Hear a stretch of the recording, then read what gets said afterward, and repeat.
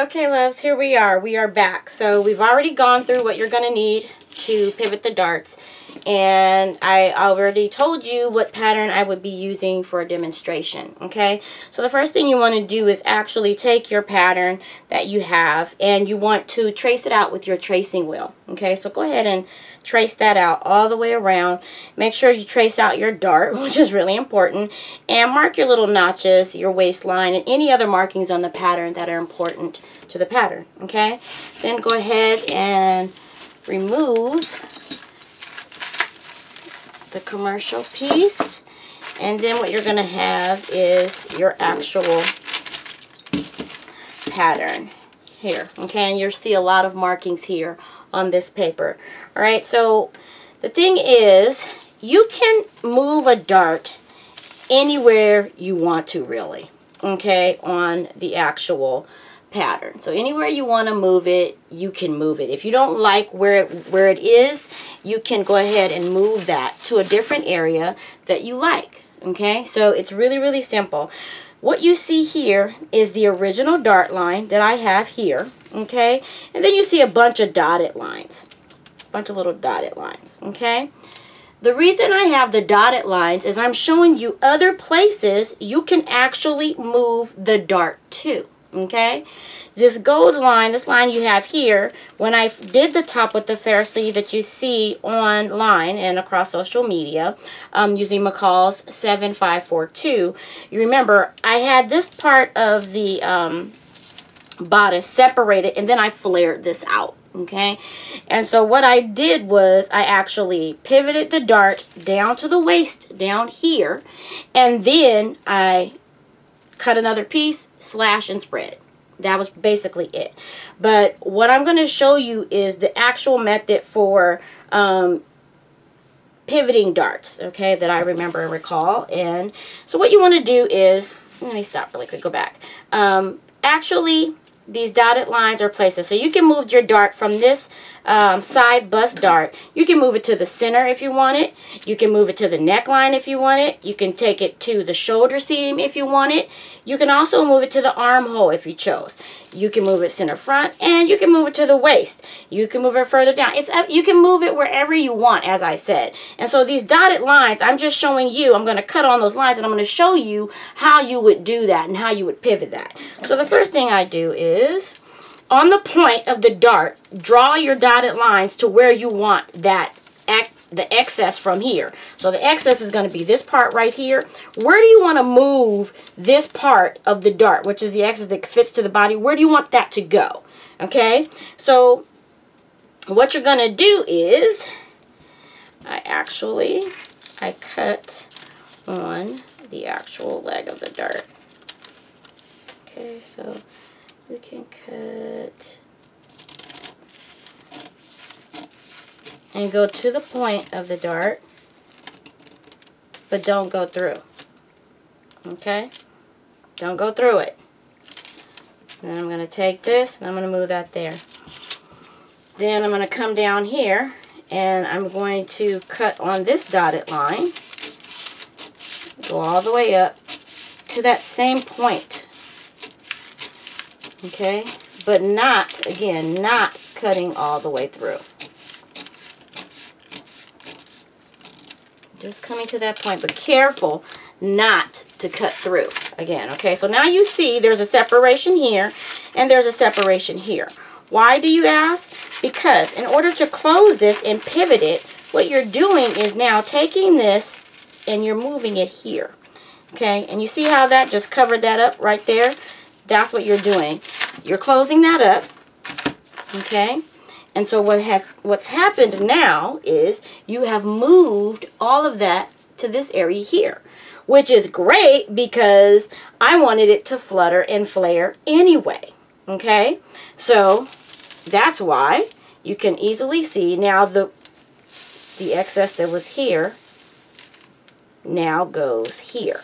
And you say, wow, well, that seems like a lot more. Well, you're right. It is, because you had to bring this point up to meet this point. Otherwise, how would you pivot that out? So, yes, it's going to look like it's more because you're opening up this space more, because you had a lot further to go as far as removing the excess from one point to another, because you're going from the side of the bust area and you're going down to the waist area. Okay, so that's you know, a nice little ways to go to move down here. Okay, so as you can see, easily I pivoted that out and I was good. So then at that point, what I did was just cut this line out here. This is my top portion of my bodice, and I just moved it out the way. And so then I have this piece right here, and from there it makes it really easy to slash and spread. I had another piece of blue dot paper underneath, but I wanted to make sure that you could see, which is why I have my cardboard here. And it's easy to do a tracing wheel on a piece of cardboard. Okay, so that's another reason why I have that. So on McCall 7542, what I did at that point was just my style line where I wanted it. Initially, my style line, as I stated, was up here, right under the arm hole. So I went down just about that much and did it here. And then I realized, you know what, if I do this again, I probably won't put it up that high. I would probably move it down here, right above. And people say, well, that's awfully close to the dart. Well, it doesn't matter. I could go right on the actual dart line if I wanted to. It's up to me. It wouldn't matter, because remember, I'm moving that excess. That dart is not going to be here anymore. It's not going to exist. So it wouldn't matter how close I got to that, because I have removed this style line that would be created here by this dart, because I have pivoted it from this area down to the waist area. Okay, so if I wanted to pivot it somewhere else, I would simply close this back up and get back to the original part. Put my little weight there. Alright, say I wanted to move it here. Okay, so I would go ahead and cut. This is kind of awkward, kind of way to do it. Now I'm remembering I'm not going through, because I already have a line there. So I'm going to be really, really careful not to go through. Okay, so then again, what am I doing? I am closing this area here. So I'm closing the pivot that I have here, the dart I have here. I'm closing this. Okay. I am also closing this back, because I'm not moving it to the waist. Where am I moving it? I'm moving it to my front area here. So if I wanted to create a dart in the middle, you could do that. Why? Someone would want to. It happens, and people do it. I'm not too fond of it. You could also make it a gather there if you chose to on the center front, but just to show, you can pretty much manipulate it and move it anywhere. Okay, and taking this back around here. Okay, so it's kind of like now I'm creating puzzle pieces, right? That's kind of what's happening here. Okay, and another way, if I wanted to move it to the armhole, I could just cut a line here and I'm moving. Or say I want to create that dart up here and move it to the shoulder, I can do that. So another way would be to go here.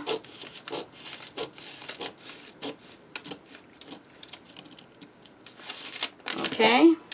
And then I would close this. Again, closing here. And as you can see, I have now added a dart to my armhole. Okay. So now the dart is here on my armhole. Alright. So as you can see, pretty much anywhere you want to pivot, you can pivot. You simply need to make sure that your dart line and your dotted lines lead to the point of your original dart. Okay, go ahead and close this back up a little bit. All right, there we go. So the point is to make sure that wherever you want to manipulate to, you draw that dotted line to the point of the original dart, okay? And don't go through. I can't stress that. If you do, you can put a little piece of tape there, but it just makes it a little, you know, a bit more tricky and sticky. But anywhere you want to draw those dotted lines to, wherever you want to manipulate that dart, you can go. Another fun one that I like personally is the neck. So if I wanted to move this to the neck, I could do that as well. I'm not a big fan of the shoulder dart. I do it when you need to, but you know, if I had my choice, I would rather do something a little bit more funky.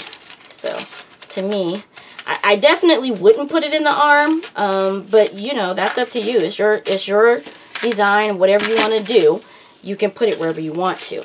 Okay, but anyway, if I wanted to, I could move that now to the neck. As you see, now I have added that excess to the neck area. Okay, go ahead and stick this here. So now, here at my neck area here is where my dart would be. So I'd have a style line going from the neck down. All right, so again, this is what you're doing. You're simply drawing your dotted lines wherever you want the dart to be manipulated to. Wherever you want that dart to go, that's where it's going to go. Okay, and if I go ahead and close all of the puzzle pieces back up, again, you would then see my original dart, which is right there. Bring this around a little bit, and the puzzle pieces all fit back together. Sit my scissors there. Okay, so this is what you would do, and that is how you pivot a dart. Okay, and you would do the same for a back bodice. You could pivot it the way you want to. Now, just be aware that in your back bodice, it's a lot longer. Okay, your back is longer, so, and flatter than your front. Okay, so let's go ahead and move these out the way. I'm going to move these puzzle pieces out the way. Alright, and this one I did separate, not intentionally. I cut a little bit too far through, so you can see my original style line would have been here. Okay, and my dart was closed, was not sewn yet, so here, and everything is closed here. So here's my puzzle pieces for the back. Now, my dart line would have been, dotted line would have been right down here, all the way down. Right here is the point of my dart, right here. So my point of my dart ended right here. Okay, so where I have that dotted line, that's where the point of my dart ended. All right, and so then I would have to draw my dotted line all the way down the paper, okay, here, to meet and stop there. And then my bottom would do the same thing. I would have a dotted line going all the way down the paper. And then I would cut on that dotted line, okay? And so then what I would do is, what? Same thing you do in the front. You just close the dart, okay? You close that. And it's got to go somewhere, otherwise you're causing tension to the garment. So where does it go? Well, it's going to go down to the waist, because that's where I cut my line. I cut my line in the waist. So as you can see, you have completely changed the design of this bodice, okay? And you have added this here. Now, if I cut my style line here, right here, along this black area here, you would notice that at the top bodice, I'm adding about, what, a 1/4 inch? Yeah, right at about a 1/4 inch ease, about right there. I'm adding about that much ease to the top of the bodice here, and then the rest is going to the waist. Now for me, on the design that I did for McCall 7542, because the dart is so small, I just simply closed it and pinned it really good on my pattern, and from there I just cut my style line. So I made this here. The dart was just so small that I really didn't have to do anything. And as you can see, I have no ease in here now. Okay, so close that. My dart is being closed here. I just folded it closed, and I just made my little slit line up to here to ease the tension. Okay, so I ease the tension in the garment. Now, see, when you separate it accidentally, you get that kind of little funky stuff going on. All right, there you go. So now you can see I have closed the ease that was there, all right, and I've also closed the dart, and I minimized how much I had added here, so that when I cut here, this little part right here, not gonna make a difference. Probably good, even if I had just a tiny bit more there, it would still be fine, because what I'm doing, I use taffeta.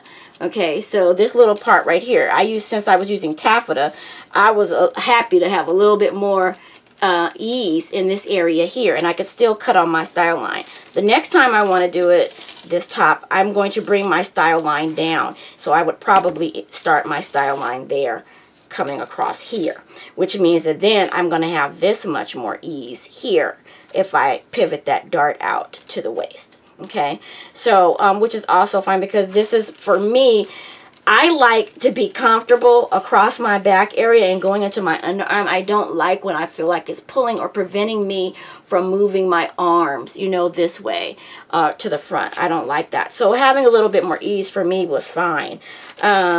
Is it going to change the integrity of the pattern? No, it shouldn't change the integrity of the pattern. You're simply manipulating where you want the excess that you had in the dart to be moved to. Okay, so if you needed to take in a little bit more seam allowance across the center back, you could also do that too.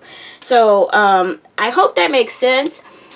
It's really, really simple, and what I'm going to do is I'm going to put up some little printable bodice cutouts where you could just kind of practice and play around with it until you get comfortable. You could also get some blue dot paper, construction paper, any kind of paper you got around the house, newspaper even, and just kind of play around with it and see, do you like what you're doing, what it's going to look like before you cut it on your fashion fabric. So again, loves, that is it. We did it. You have actually learned how to pivot darts and move and manipulate the excess away from one area to another area. Thanks for tuning in, and I will catch you on the next video.